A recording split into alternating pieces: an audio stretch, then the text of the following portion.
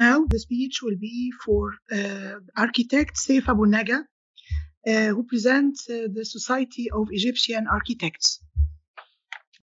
Thank you very much for this opportunity and this invitation from 𝙎𝙀𝙂𝙼 Academy. I think its organization included this UIA, UMAR, and national section with the university. It will be very good network to make a conclusion for this very, very smart object. I think this evolution of architecture education era of COVID-19, it is the umbrella of our theme, but I like to put my words in different comment and highlighting some added value about some ideas. As a national section, I'm very happy that UIA President Thomas Fournier covering this changing picture for architecture education, integrated with Magda Mustafa about realities and responsibilities. I think they both integrated to cover a most important principle of education process and future, including this changing picture to the future, what we can face the education and practitioner. Rasim Badran, he put different approaches that he speak about the interaction between student, young, and also the professor to be integrated with face-to-face, not to be online, but also this interaction more efficient for understanding in brainstorming ideas and conceptual process.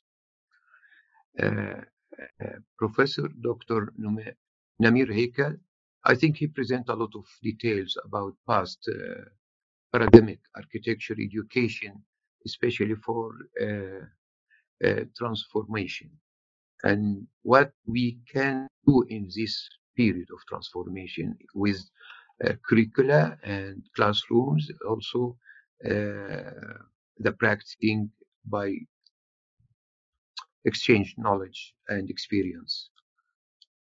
Wasim, he was a clever very well because he covered everything by teaching architecture future, and I think because he's a Mediterranean culture, he covered a lot of thinking, what I can say, and I'm very happy to 100% support you what you said, especially you open-minded about all type of thinking, especially for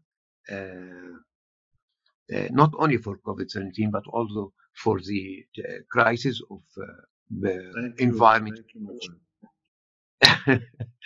Mediterranean culture, very engaged. But also I like to focus something about what I said, my message about how by the architect awareness, when we maximize this awareness, we can create architecture, interior design, reduce the risk of COVID-19. Let me say something about generation skills. We have a very smart young generation, has a very smart skills in e-learning and communication, social media and network, and also this type of new e-learning interaction. Let me say something about the impact of Corona architecture, pandemic effort. This effect on architecture industry. We have in the architecture industry, and we will change, we will have impact, strong impact in this industry.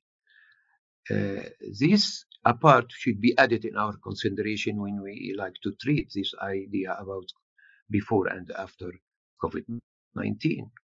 Also the architects against coronavirus, how the architects as helping fight coronaviruses.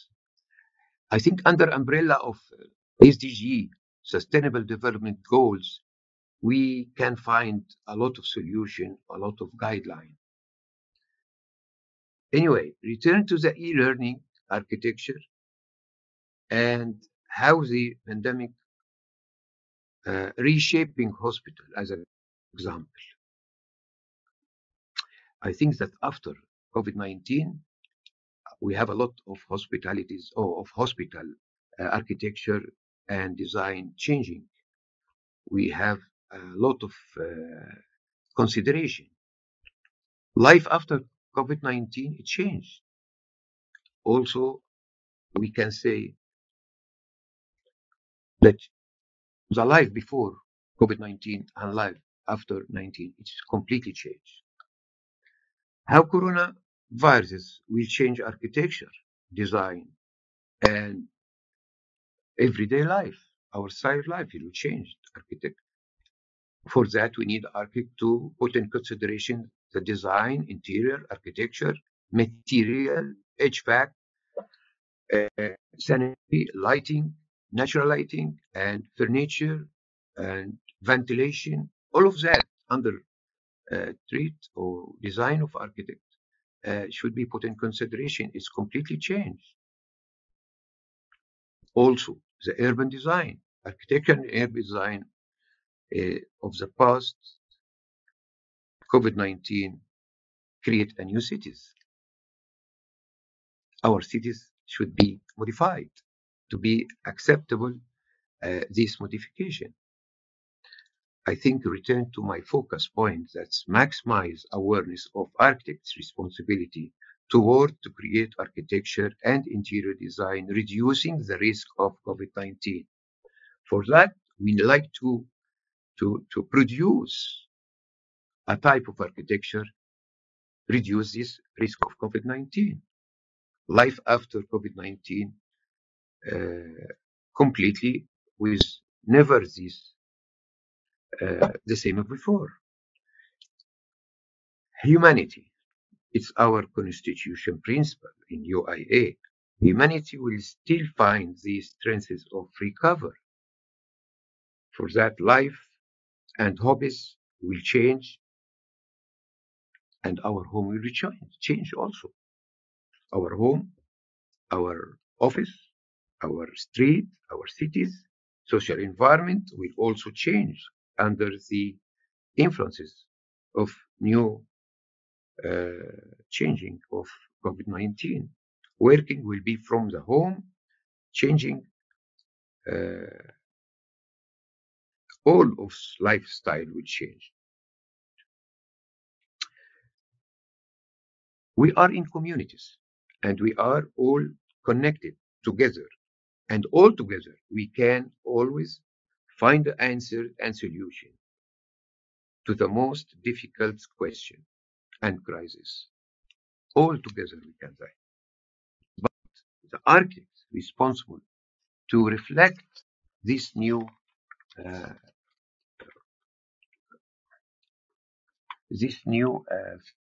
future vision.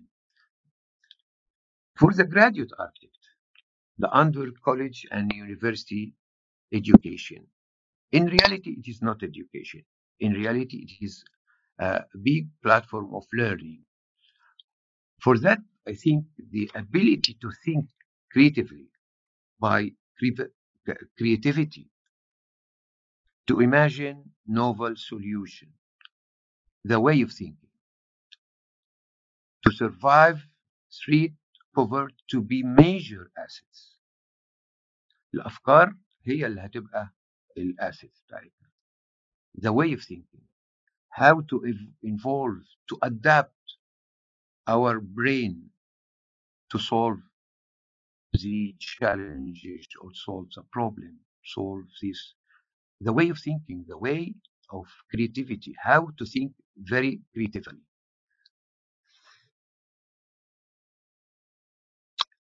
A lot of market shutdowns, micro market, hypermarket operate during this COVID-19, it's shutdowns. For that, we like to think how to put this market in intensive care, including design and sizes, tools, communication, delivery, provide services, all of that under imagination of the architect and responsibility. I think these are the moment, very good opportunity to the human can overcome things more than we never expected. Very dramatic change, not a shifting paradigm, but also it is like Magda said, pandemic shift or pandemic paradigm shift, because not only under pandemic, but also under changing of thinking or paradigm shift. Anyway, the human centers design HCD, it will be jumping up to our designs. This came from looking, understanding, then making solution and possibility. From our observation, challenges, opportunity, and creativity, we can find a new future possibility. This, the way of thinking, maybe we can follow the diamond model from the problem to the solution. For that, the way of thinking for the architect under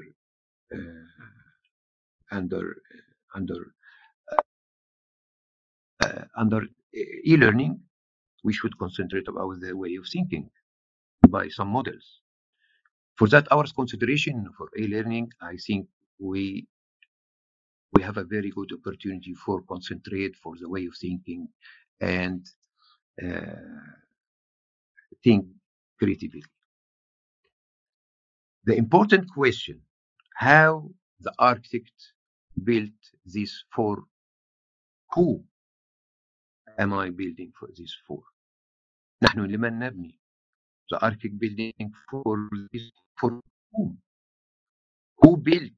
Who will using this area? من الذي يستخدم? The user of these spaces. What is the context? This question is very important. I think we build or architect for users, and user has a needs, and these needs in the environment in some context. I think when this situation, I want to this motivation so I can expected outcome solutions. For that Q&A, who will be use this and when? That means the architecture using after COVID-19 should be changed. The question is during and after COVID-19. When the during we have a design, but after we need more flexible to absorb all needs during and after COVID-19. Research and development, research and development. But also we have reached goals. If you like to concentrate or to select or to reach goals, return to the SDG. We have 17 goals. Should be matching between our reach goal and strategic sustainable development goals. Generally, to live happily and bring happiness. That means our life in good quality of happily, and brain should be bring happiness. This from our challenges to solution, from roots to fruits. Modular solution, open spaces.